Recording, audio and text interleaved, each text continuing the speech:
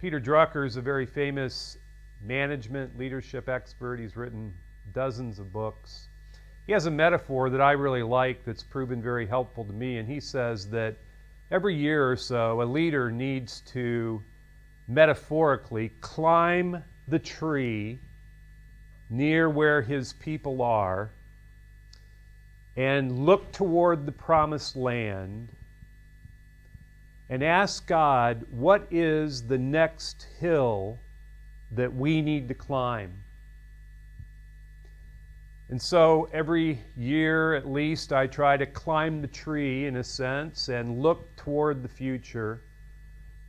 And I like to see where the rivers are, where we can find a peaceful place to be, the restoration of our souls as an organization and for my own life and my family. I like to look and see where the wolves are so I can stay away from that pack of wolves.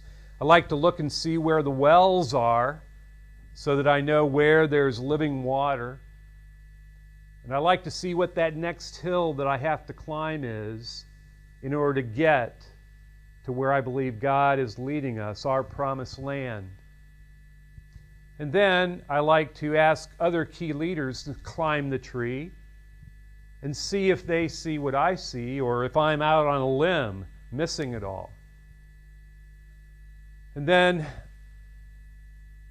we like to interact and see if we can agree on whether we have insight into God's purposes for what's next. My wife and I do this. We do this with our children once a year. We talk about where God's leading us. Because without vision, without insight into what God's purposes are for the future, we'll perish. Now, in a church, there are two different kinds of vision, if you will. One is the core vision. This is like the mountain range, the general direction that we're headed. This is the purpose of the organization, why we exist. For instance, our organization exists to multiply healthy churches among all people and to glorify God by doing this. We have a clear, concrete vision. We have a clear core vision statement. That's our mountain range. That's where we're headed. We have core values to guide us along the way. We have some strategies that we've agreed on. We have some measurements to see if we're going on the right path, and we're accountable to those. But vision is looking for what that next hill is to climb, that's specific, that's concrete, that's in the direction of the core vision, but it's a concrete vision of what's next. And this is one of the most important functions of anyone who's leading other people, is to see what that next hill is to climb. Now, sometimes people aren't too good at climbing trees by themselves. They don't like to do that. Some leaders aren't that way. And so what they'll do is they'll get a big tree that has a big branch, and they'll get all the leaders up there onto this branch, and they'll have a picnic lunch up there, and they'll spend time, and they'll look together, and they'll try to see together where it is that God's leading. And that's fine too. It depends a lot on the style of the leader. And so vision is insight into God's purposes. And I believe that God wants to give that to the person who's leading others. But God also wants to confirm that vision through the other plurality of leaders that we have, whether it's going up into the tree together or sending people up one by one in the tree.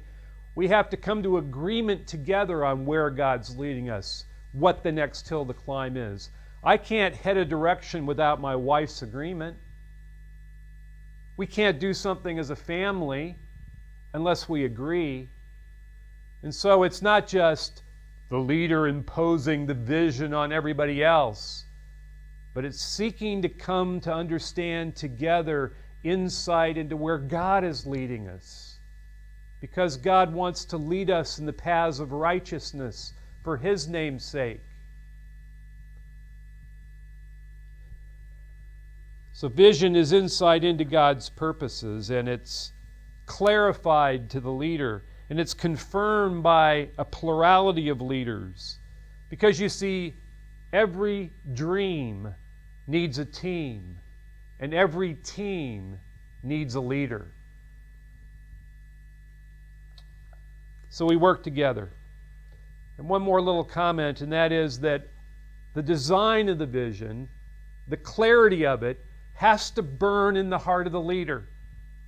You can't delegate vision to somebody else. You can't give it to a committee. You can't give it to a side group. You can't even have two co-leaders that are trying to lead together, because people have a hard time following a group.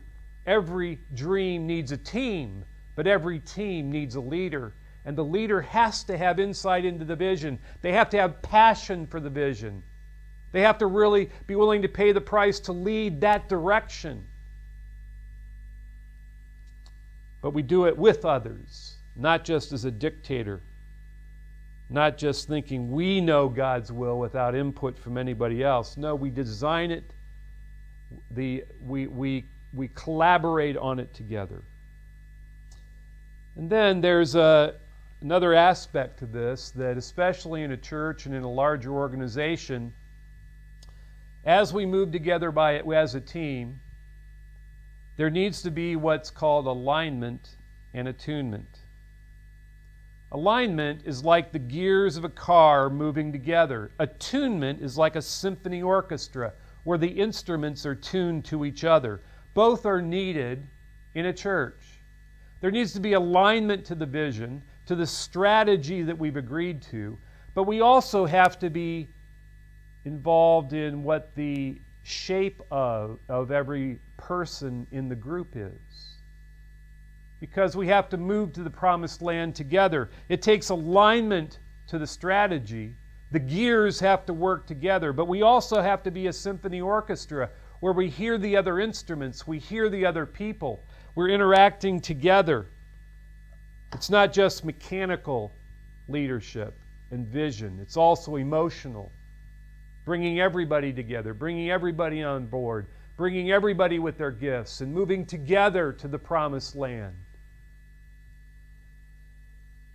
And so vision is insight into God's purposes. And the leader has to burn with this vision and has to be shared by all the leaders. And there needs to be alignment with everyone, and there has to be attunement of all the instruments in the orchestra, everybody involved going the same direction. And then finally, one of the challenges of vision is the implementation of the vision. There are some people who talk a lot about vision. They have an idea of where they want to go, but they really don't know how to implement the vision. And so they just spin ideas, and there's never any movement toward the promised land. And people get frustrated, and they call this person, a visionary, but what they mean by that is oftentimes that they have ideas, but they don't know how to implement them. And in the Bible, there's a hint, I believe, that there are two different gifts that are very, very critical to implementing vision. One is this gift of leadership, which means to stand before. There's also the gift in 1 Corinthians that talks about the gift of administrations, which means to have your hands on things. And even the word lead in the Latin comes from a word that means to go. And of all the men in the Old Testament, I think of Moses, that he was a leader. He was on the go. He was leading God's people to the promised land. He was a great leader of God's people. He was on the go. But in the Old Testament, probably the preeminent administrator or manager is Joseph. And the Latin word for administration or management is to have your hands on things. It comes from a word meaning hand. And it points to the importance in an organization that, yes, we need leaders who can cast vision, but we also need people that have their hands on the details, have their hands on the implementation, who put things together. Because often leaders are passionate about effectiveness, doing the right things, but somebody has to be passionate about efficiency, doing things right. So Joseph is an example of a great administrator, managing under Pharaoh the leader a great kingdom. Moses is a great example of a leader who was taking God's people to the promised land. One of my favorite examples of how this works in a church is the story of a Methodist pastor in Philadelphia in America. He used to say, "I'm an idea man. I get an inspiration and then I would try to turn it into ministry, but lately my ideas aren't being implemented. I'm not able to get the progress I used to have." And as he reflected on it, he thought about the fact that the person who had been at his side for many years had just died, and this man had been a union organizer. And this idea guy didn't realize that this union organizer was always by the side of this leader.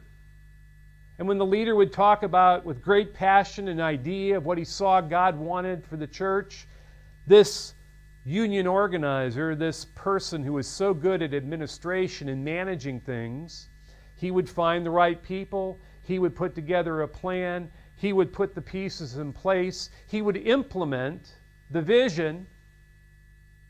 And finally, the pastor realized that once that man died, he said, "You know, as I look back over the last year, without that man by my side, we haven't gotten a thing done."